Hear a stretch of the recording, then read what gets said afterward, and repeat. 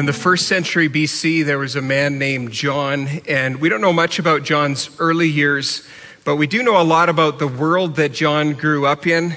Historian Tom Holland tells us that the world John grew up in was a very harsh world. It was a very brutal world. The Greek culture and the Roman culture had helped to shape this world. It was a culture where they believed that the gods fought among themselves, and that meant that people fought among themselves. And honor was found in conquest, and peace came by the sword. And it was a world that did not care if you were poor. If in this world, if you were poor, you were trampled on and taken advantage of. It was a world that did not care about women.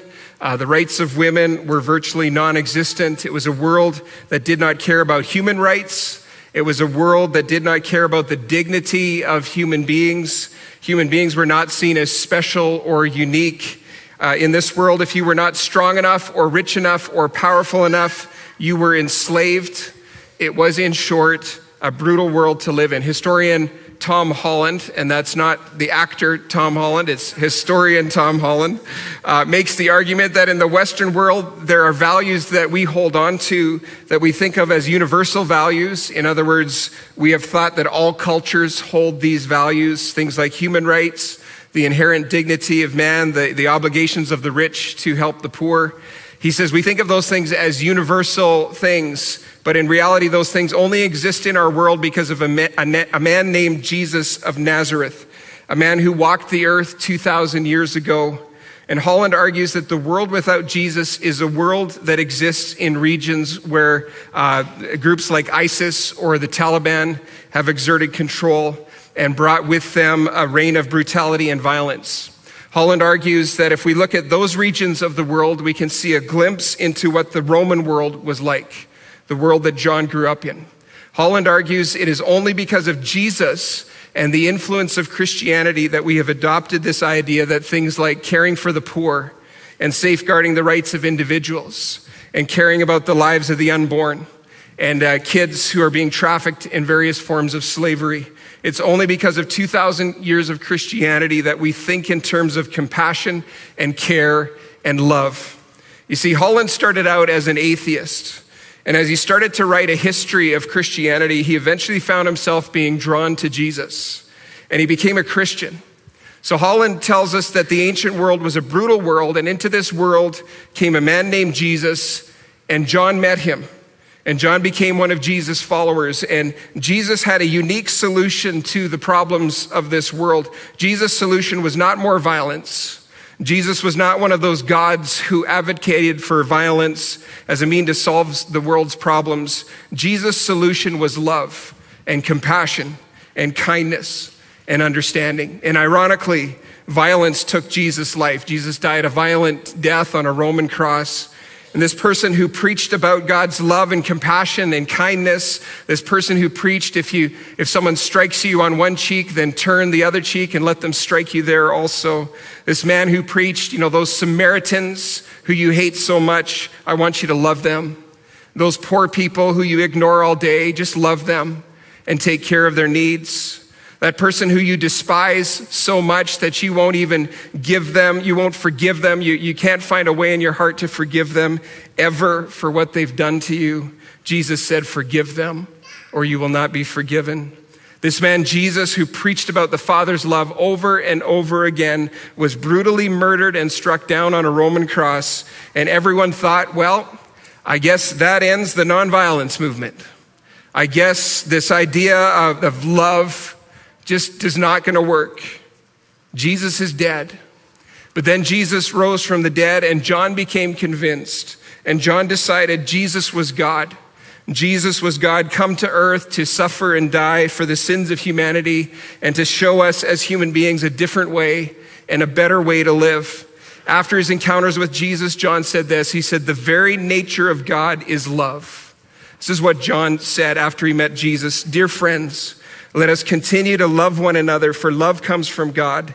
Anyone who loves is a child of God and knows God, but anyone who does not love does not know God, for God is love. And this was a radical statement in John's day. For John to write this is a radical thing because his listeners are thinking, okay, we live in a violent world. We live in a harsh world. We live in a brutal world, and you are telling us that the answer to all of this is love? And John is saying, yes, that is exactly what I'm telling you. I have seen it with my own eyes. I've experienced it in my own life. And maybe John doesn't know how it's all going to work out, but he does know this. After his encounters with Jesus, he knows that God is love. And anyone who does not love does not know God.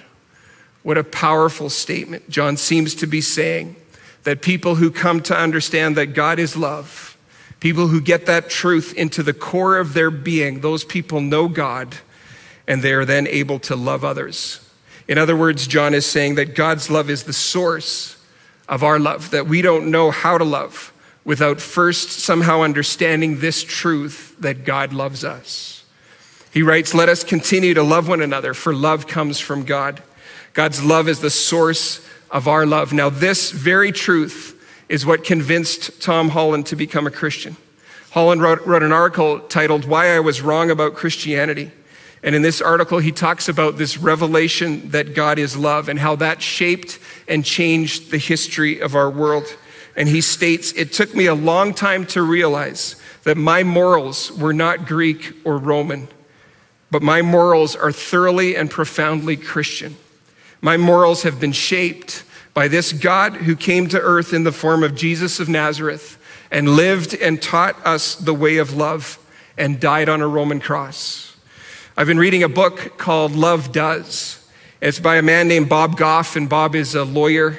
And in this book, he explores the idea of God's love and how God's love has inspired him and how it has changed his life. And one of the things that happened to Bob as he studied the Bible and as he thought about God's love is he started to realize that God's love was about action, that God's love was not passive, but God's love was active. And so in his own life, he started to take action. He started to focus on injustices that were being committed against children around the world. Bob and another lawyer went to Uganda, and in northern Uganda, there had been a civil war for 20 years. And this meant that the justice system had been crippled in that region, and there were hundreds of civil rights cases that had not been heard. And so they asked, well, we're lawyers. Can we help to try these cases? And they were told, well, none of the judges want to travel up here. So he found some judges, convinced them to come into this very volatile region, and they went up north and tried these 200 cases.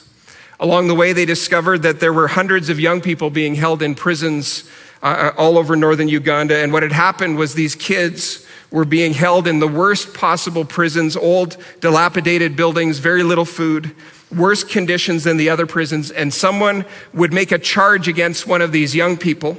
In many cases, they were false charges. And the young persons, most of them boys, would be put in prison with no trial, with no hope of ever getting out. Bob went to one of these prisons and asked the warden, how many of these young people have been to court?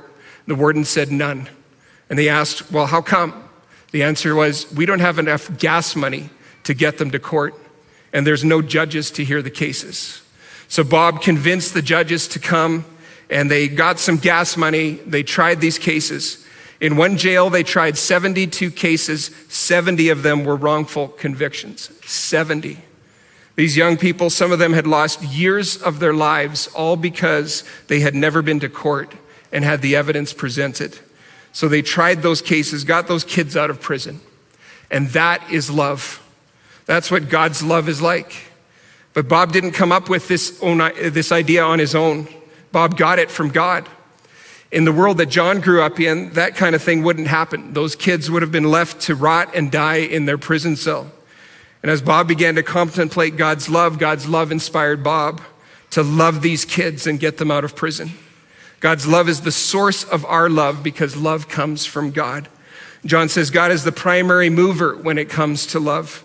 We don't have any idea how to love unless we first understand that God loves us.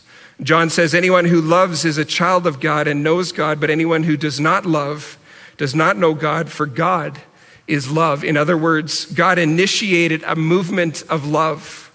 God looked down on the earth and he saw the condition that this world was in. He saw that human beings were selfish. He saw that the inclinations of our hearts were only to serve ourselves all the time. He saw that our main goal was self-protection and protection just for those around us. We were only looking out for ourselves. God saw the condition of our sinful hearts, The results of sin had wreaked havoc on the world, and human beings could do nothing to save ourselves from our condition. So God moved and God acted. And in many ways, humanity was like those young people who were in prison. They were being held in bondage by the power of sin, and there was no way out. Unless God moved first, there was no way out for us. We were stuck in prison with no hope of ever having a real and meaningful life. And then John says this: God showed how much he loved us by sending his one and only Son into the world so that we might have eternal life through him. This is real love, not that we loved God, but that he loved us and sent his Son as a sacrifice to take away our sins. And in these verses, John essentially gives us a definition of what he means by love. He says, when I'm talking about love, I'm not just talking about a feeling. I'm not just talking about an emotion. I'm talking about action, because God's love is action. The kind of love that John saw when he met Jesus was the kind of love that goes out and does something, because God's love is self-giving. John says God showed us how much he loved us by sending his one and only Son into the world. So this is love. Jesus is sitting in heaven. He is God. He is with God. Father, Son, and Spirit are watching the scene unfold on the earth. Okay, wow, this sin thing is out of hand. Look at all the children that are being harmed. Look at all the women that are being harmed. Look at the poor. Look at the plight of the poor. They're calling out to me for help, but I've given human beings free will. So what do I do? How do I help fix this? And John says that God's love causes him to send his one and only Son into the world. God's love was not passive. At just the right time, God's love sprung into action, and Jesus gives up his rights as God, and he takes on the nature of a servant, and he becomes a human being just like us. He enters into our suffering. He enters into our mess. He comes into this world, this brutal world, this violent world, and his coming changes the trajectory of the world. Think about this. If Bob Goff and his lawyer friends don't go into northern Uganda, those kids are still in prison. If those judges don't go north into this region that is violent and volatile and bring justice, those kids are still in prison. In the same way, if Jesus does not come to earth and show us the way out and die for our sins, then we are still dead in our sins. We are still in bondage, in prison to sin and death here on earth. So when we talk about love, love is self-giving. Someone says, I love you. You say to someone else, I love you. Really? The test of that love is not just the emotional feelings of love or saying, I love you. The test of that love, if it is really love, love is self-giving. Love gives itself over and over again so that that person might truly know that they are loved. John defines love not by our human definition, but by God's definition. God's love is self-giving. God's love is also gift-giving.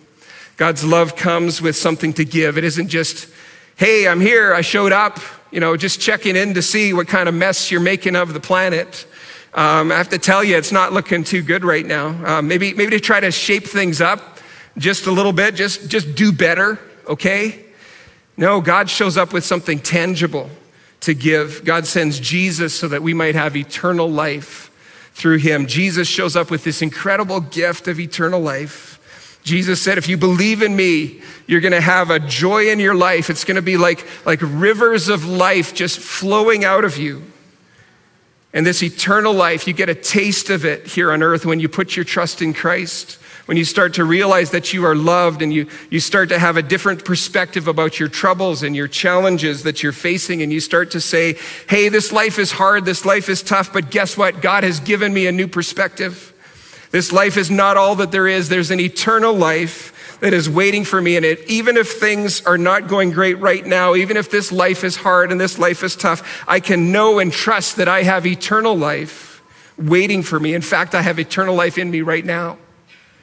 And I will see it fully when I leave this life and when I enter into the next life and I see Jesus face to face. So Jesus comes with something tangible, the message that you can have eternal life. You can start to experience it right now, and you can have it fully in the life to come. And then this is the key to entering into this eternal life, because God's love is self-giving, God's love is gift-giving, but God's love is forgiving. You see, the main problem that we have as human beings is our problem with sin. And sin creates this barrier between you and God. when you allow sin to enter into your life and you allow yourself to become bound up by sin, sin brings death. Sin brings destruction. Sin is the main problem in your relationships, in your workplace. Sin is the cause of the brutal nature of the world that John grew up in, the world that Jesus entered into, and the brutality that we still see sometimes in the world around us. Sin is the cause of whatever brutal things that you have experienced. Sin is the root cause of it all. And so John says, this is real love, not that we loved God, but that he loved us and sent his son as a sacrifice to take away our sins. Sin is the reason why Jesus came. You and I were like those young people in Uganda. We were bound up in a prison of sin, and you were going to remain there for the rest of your life. But God said, no, I am not going to let that happen. I'm going to send my son, and I'm going to make a way that your sins can be forgiven. So Bob goes to Uganda. He does justice. He gets some lawyers. He gets some judges. They see that justice is done. For us, God sends Jesus to pay the punishment for our sins. Now, in our case, we are guilty. We are guilty of sin, all of us. There's none of us here that have not sinned against God or against another human being. We're all guilty in the sight of God, but God sends Jesus to do justice. And at the cross, justice happens. And when we repent and we trust in Jesus, forgiveness happens. John tells us Jesus' death is a sacrifice that takes away our sins. In Uganda, Bob and his team were preparing for their first trial of 72 cases of young people in prison. And the judge shows up, and Bob and the other lawyers show up. The family members show up. The kids show up. Some of these kids have been in prison for years without trial. And the parents had started to believe that their kids were guilty. And the kids, they had started to believe that their parents could never love them again, that their parents would never accept them again. And this is how the judge starts the case. He asks the children to leave the room, and the children are ushered into another room. And he speaks to the parents and he says, parents, forgive your children. Because the judge knew that whether they were guilty or not, these kids would not be able to move forward in their lives without the forgiveness of their parents. Then the judge walked into the other room where the children were, and he says, children, your parents have forgiven you. And then the children went into the courtroom, and they fell into the arms of their family. And they had received what they needed. As much as they needed justice, they needed forgiveness. This is how we define love. Love is self-giving. God leaves heaven and he goes himself to suffer and die. Love is gift-giving. God brings with him the gift of eternal life. Love is forgiving. Jesus' death on the cross covers our sin, pays the price for our sins so that justice can be done and we can be set free from prison. That is the gospel. That is the hope that we have. And you might say, Steve, I am not fully experiencing that yet in my life. I'm still struggling. I'm still bound up in some ways. Sin still has its grip on my life in some ways. Well, I want to remind you that your God has forgiven you. When the trial was over, Bob had some men remove the door to that juvenile prison. And he took the door back home with him, and that door is still sitting in his office to this day. And that door is a reminder that God searches for us, that God is willing to go to whatever dark place we are in. He's willing to go to whatever door we are behind, and he hears our prayers for forgiveness, and he delights in forgiving us. And then he delights in answering those prayers so that we can come back home to him. And every time Bob goes back to that region of northern Uganda, the warden of that prison says, you need to return my door. I need the door for my prison. He says, how can I have a prison without a door? And Bob tells him, you don't need a door because justice has arrived in this dark place and there are no prisoners to keep in. And that's what Jesus has done for all of us. All I can tell you, if you're still struggling, is that Jesus has already set you free. If you have called out to him for forgiveness, he has already pulled the doors off of your prison cell. But maybe there's some practical steps that you maybe need to take that can help you to walk out of that prison. There's some great Christian counselors in this city who would love to help you with some practical steps for how to walk out of that prison that you're in. There's a prayer team at our church that would love to pray with you and to help you to understand the freedom that you have in Christ and how to walk in that freedom. So that's God's love. God's love is self-giving. God's love is gift-giving. God's love is forgiving.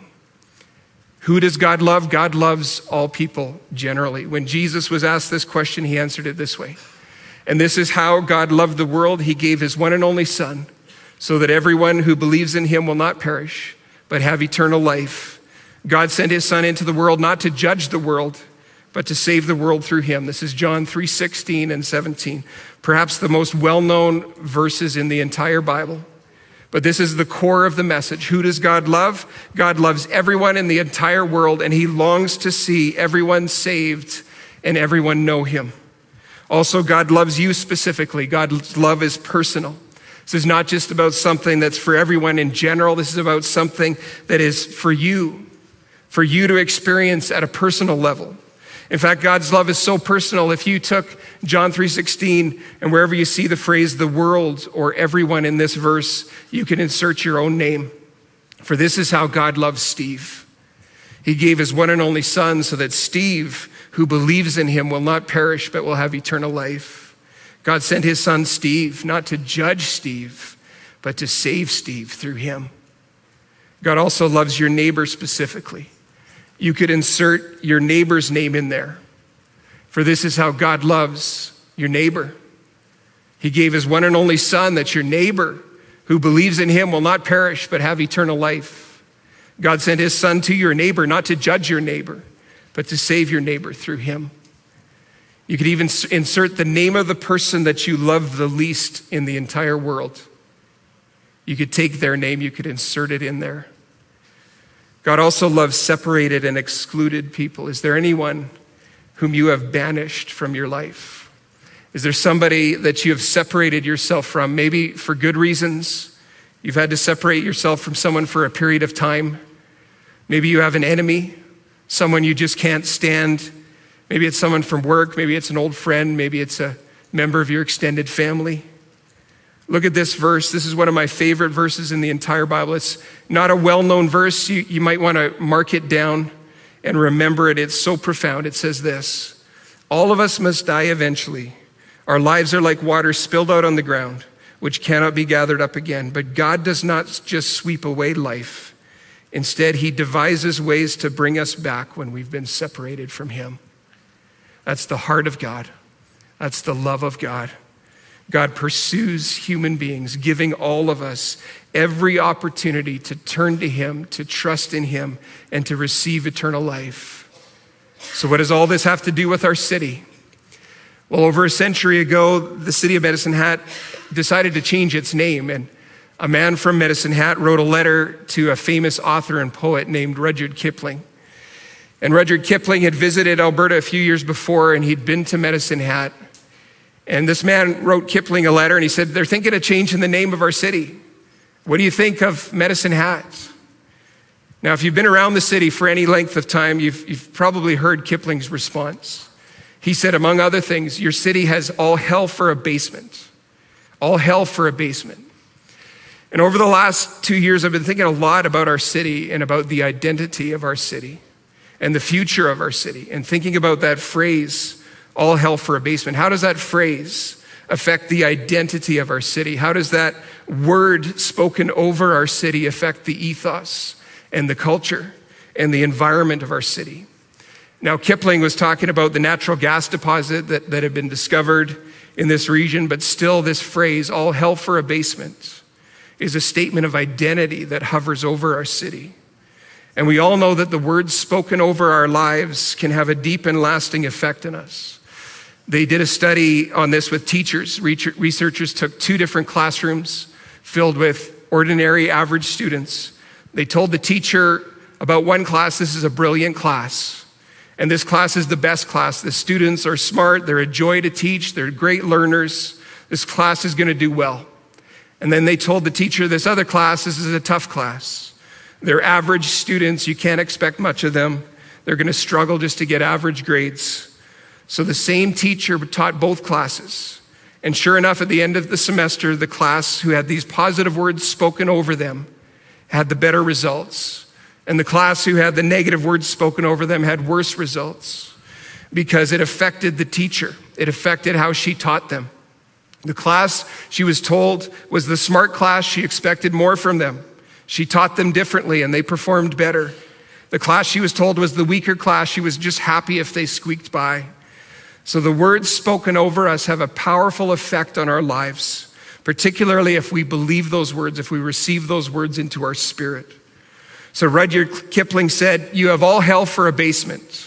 And those words have been spoken over our city.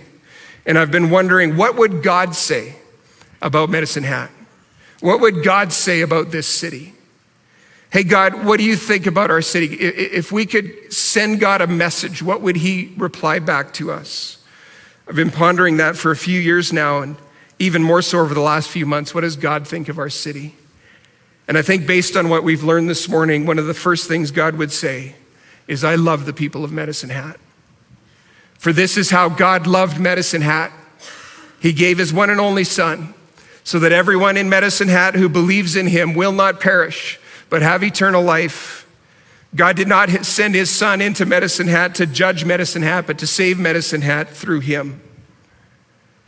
So this is what I think is God's heart for this city. Medicine Hat has all hell for a basement, but it can have all heaven for a future. God does not want our city to perish. God wants our city to have life, to have a great and meaningful life here on earth, but also to have eternal life. But this is what I'm afraid of. I fear that we are stuck in the first half of that sentence. Medicine Hat has all hell for a basement, and we're not yet ready to do what it takes to help our city to move into the second half of that sentence. We can have all heaven for a future. You know, what we're seeing as pastors is that there's more needs in our city than ever before. We're seeing an increase of family breakdowns. Marriages and families are struggling since restrictions were lifted. It's almost like the ordinary tensions and stresses of family life were increased under pandemic restrictions. And now that the restrictions have lifted, that's resulted in, the release of that tension, and it's led to separation and divorce and a higher rate than seemingly is normal. There's increased family troubles. And if you're experiencing that, let me say that you are not alone. There are many others that are going through this. And I want to encourage you, please reach out. Reach out to us for prayer. We have a prayer team who would love to pray for you after our services. Reach out to us as pastors. We would love to help you if we can. Reach out to one of your friends, to a mentor that you can trust. We're also seeing an increase of people who feel like ending their lives. The last 2 months, we have many families in our church and in the community who have been affected by mental health struggles and by an attempt on the part of a loved one to end their life. And in some cases, that person was successful. So there are families among us that are hurting and grieving, and there are people walking around this city half alive because they are struggling just to get through one more day. And please know this, we want you to reach out to us if you are struggling. We have some great Christian counselors in our city, and we have some great pastors at this church who would love to listen to your story and listen to your struggle. We have Bible studies and small groups of people that care. Please reach out if you're struggling. We are here and we care. And then gas prices are on the rise. The cost of food is going up. Family finances are tight. We're told that the mustard seed is feeding 110 to 120 people for breakfast every morning, people who don't have enough money for a meal. Now, this number is probably 4 to 5 times higher than it was before the pandemic. I'm also told that some people are doing very well, that some businesses are doing very well. There's some industries, some sectors of the city that are experiencing a boom. And business is great, and money is pouring in, and people are going on vacations, and life is great. But my question is this: how do we get the ones who are doing well to help the ones who are not doing so well? Because this is what John says after he writes his definition of God's love. He says, we are called to love others just as God loved us. He says, dear friends, since God loved us that much, we surely ought to love each other. No one has ever seen God, but if we love each other, God lives in us, and his love is brought to full expression in us. So love is not only God's heart for our city, but love is God's mandate for us as we live in our city. No one has ever seen God, but if we love each other, if we take care of each other, if we have compassion on each other, if we help each other out, then God's love is brought to full expression in us and through us. How do we do this? This is just to get us started. I'm going to be talking about this more over the month of June, our plans as a church to help reach our community. How do we reach our city? How do we love our city? But some quick thoughts before we go into communion. First of all, start by learning to understand the depth of God's love for you. That's where it started for Bob Goff. He stopped and started to think, what has God done for me? How did God express his love for me? And then he started to do the same thing. Maybe just stop and make some time every morning this week or every night before you go to bed and just think not about God's judgment over your life and what you're doing wrong, but think about God's great love for you. Maybe every morning read John 3:16 and insert your name in there and insert your neighbor's name in there and insert that person who you just struggle to love, insert their name in there and remind yourself, God loves me. God gave himself for me. God gave me the gift of eternal life and God has forgiven me. And second, love yourself. Take care of yourself. Jesus said, love your neighbor as you love yourself. In other words, you can't love your neighbor until you first love yourself. So take care of yourself, love yourself. Third, take care of people within the church. This is my fear. We have so many needs in our city among people who are not Christians, but we also have so many needs right now among people who are Christians. And so I want to encourage you, love yourself first, take care of yourself, but also take care of each other. If you know of somebody in this church who is going through a tough time, write a note, send a message, drop off a meal, bless them in some way. Let's take care of each other. Let's look out for each other. As we start once again to reach out to our city, let's not forget to care for each other. And finally, motivate each other to love and good deeds. The author of Hebrews puts it this way. He says, let us think of ways to motivate one another to acts of love and good works. And let us not neglect our meeting together as some people do, but encourage one another, especially now that the day of his return is drawing near. And I have more to say on this, and we'll move to that over the coming month. Right now, I want to turn our attention and our heart towards communion and invite Pastor Mike up to lead us through a time of communion.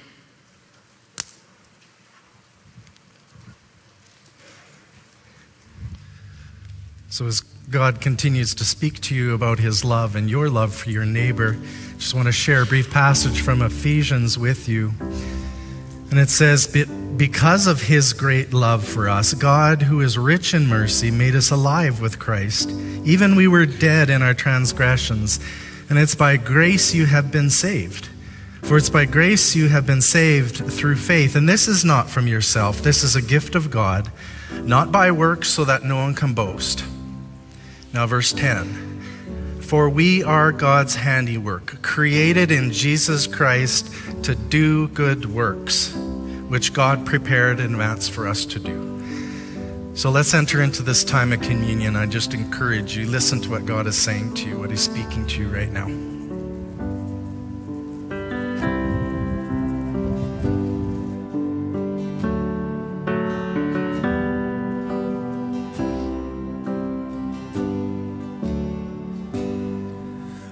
Chains are gone, our debt is paid, the cross has overthrown the grave. For Jesus' blood that sets us free, it means death to death and life for me.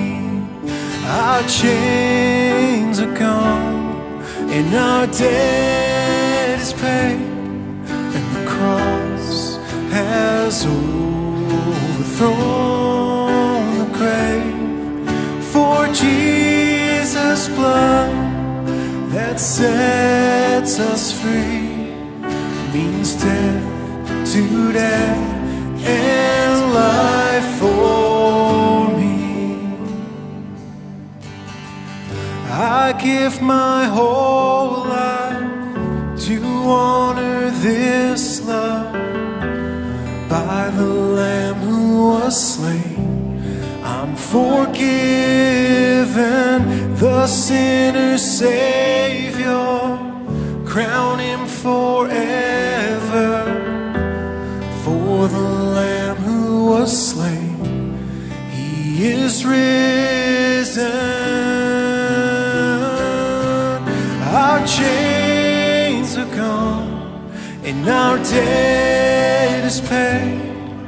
The cross has overthrown the grave. For Jesus' blood that sets us free means death to death and life for me.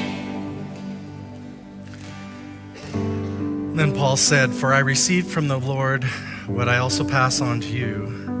The Lord Jesus Christ, on the night he was betrayed, he took bread, and when he took the bread, he gave thanks."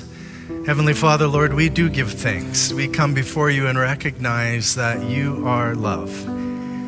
And Father, because of that love, you displayed it for us, not just through words, but in action when Jesus died on the cross for us, to pay the penalties for our sins, the sins that we made, to pay for the punishment we deserve. But God, you loved us so richly that you did that for us. And so, God, we thank you. We thank you, Jesus, for paying that penalty on the cross for our sins. And we magnify your name. We glorify your name. Amen. He said, "This is my body, which is for you. Do this in remembrance of me."